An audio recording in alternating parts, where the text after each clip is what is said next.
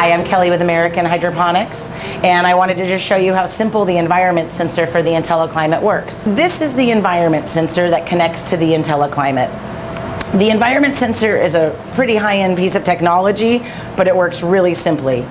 So the environment sensor connects to the IntelliClimate via phone line. This comes with the unit. When you're setting up an environment sensor, you want to make sure that you place it properly in the grow room. So we usually place it between two lights so that we get an average reading. This is your light sensor.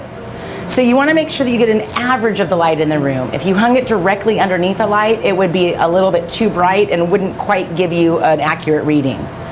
This unit also measures your temperatures and your humidity and your CO2. All of that's done inside of the unit.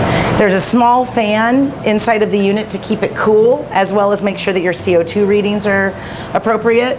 The louver design doesn't allow for any type of vegetation to grow into the environment sensor, and it makes sure that all of your readings are accurate.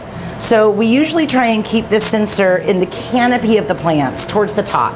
You want the sensor to get the same readings that the plants are feeling, because that's the way that the unit can make the best decisions.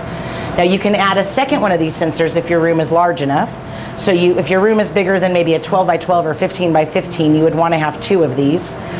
If you have an outside temperature, let's say during the summer, that gets above 80, 85 degrees on a regular basis, you may want to add an outside temp sensor.